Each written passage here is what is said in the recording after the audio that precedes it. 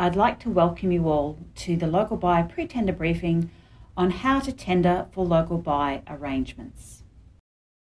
We acknowledge the traditional custodians of the land on which we work and live and recognise their continuing connection to land, water and community. We pay respect to elders past, present and emerging. Local Buy has hundreds of different buyers across Queensland, the Northern Territory and Tasmania, including government entities and other large buyers.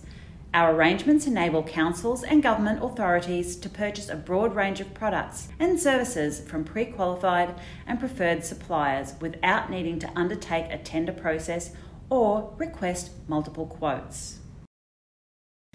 So where does your business fit? Well, to have a look at a full list of all the Local Buy arrangements, please use the QR code on your screen now. Contract conditions. General conditions of contract, or GCCs, which sets out the conditions for the relationship between Local Buy and you, the supplier appointed to this LGA arrangement. The default purchaser conditions of contract, or PCCs, sets out the default conditions for the relationship between the purchaser and their selected supplier engaged through this LGA arrangement. Negotiated amendments. Purchasers should be aware that some suppliers have negotiated amendments to the standard GCC and default PCC documents. Where applicable, the amended documents are shown on the supplier's vendor panel page. Alternative PCCs. Purchasers may utilise an alternative set of PCCs subject to approval by both parties. Suppliers should be provided with the alternative PCCs as part of the request for quote documents. Pricing. Tenderers are required to submit pricing for their products and services with their tender submission. You must complete the price schedule template provided. In addition to completing the mandatory price schedule template, you may also provide your own pricing document, which may provide further details. All prices submitted are fixed and firm and not subject to rise for the initial 3 months of the contract term. Any variations to the pricing schedule shall be as per the provisions of the GCCs. All prices submitted shall be the best possible pricing. Purchasers may elect to negotiate prices down directly with the supplier for package deals based on their specific requirements. Purchasers will document all specific requirements in their RFQ documentation when issuing to selected suppliers. This allows suppliers to provide competitive and accurate pricing. Quality assurance, WHS and environmental. Suppliers must provide details of their management systems in relation to quality assurance, workplace health and safety, and environmental. Certification by a qualified third party to ISO or AS/NZS is highly desirable, although not a mandatory requirement. Demonstrated evidence of internal management systems may also be acceptable. Membership of an industry body or association relevant to their services will be highly regarded. Insurance. Public liability insurance is set at 20 million. Professional indemnity insurance is 2 million per event. And product liability insurance is 10 million. Requirements may vary from arrangement to arrangement. Contract management fees. A small fee averaging 1.5% is applicable to all work gained through a Local Buy arrangement, and it can vary from about 0.75 to a maximum of 2%. Verification fees. Once approved, all Local Buy suppliers must pay a small annual verification fee. New suppliers must pay an initial verification fee of $500 in the first year, followed by an annual verification fee of $250 in each subsequent year. New suppliers must pay their fee before they are appointed to a Local Buy arrangement. Local Buy's fee structure is set out in Schedule A of the GCCs. There is a verification fee exemption. If you are a small business with less than 20 full-time employees and less than 2 million in annual turnover, an Indigenous-owned business, registered charity or social enterprise.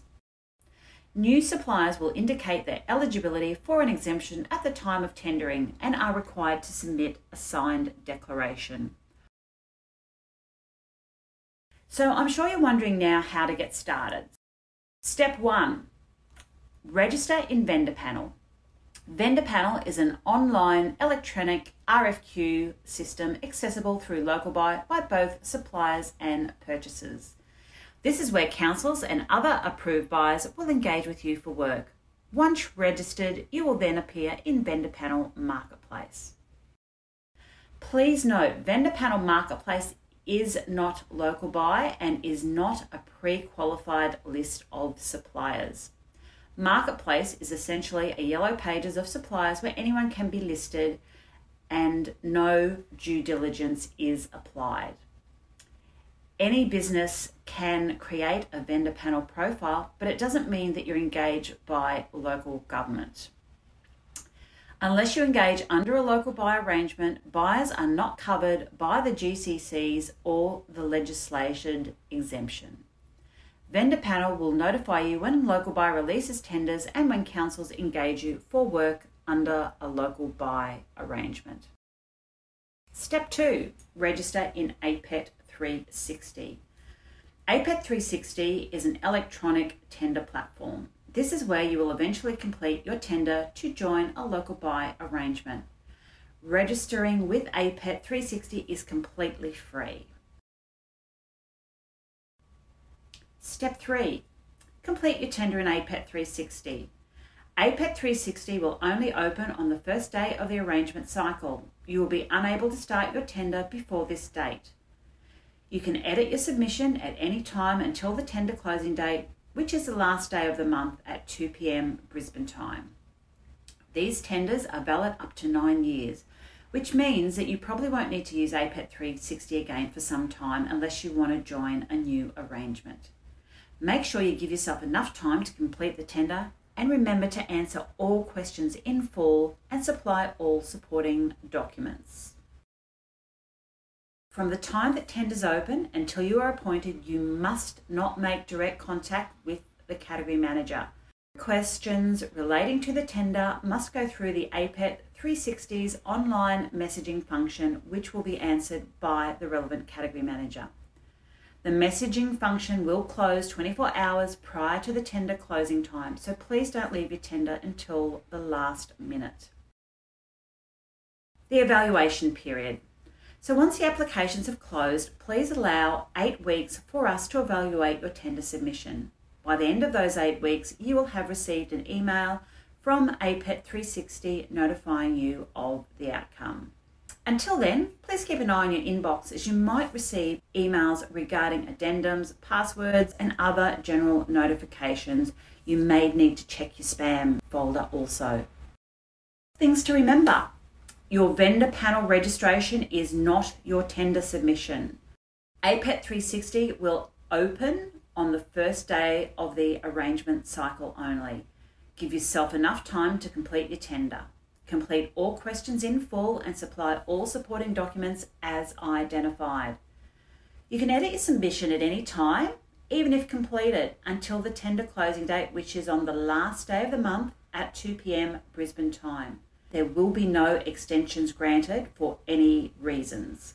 Also, keep an eye out for emails from notifications at APET Software and remember to check your spam folder.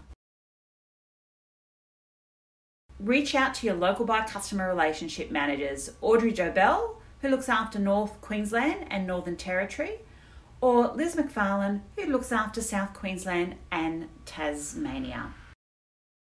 And of course, visit the LocalBuy website for more information at localbuyactive.com.au.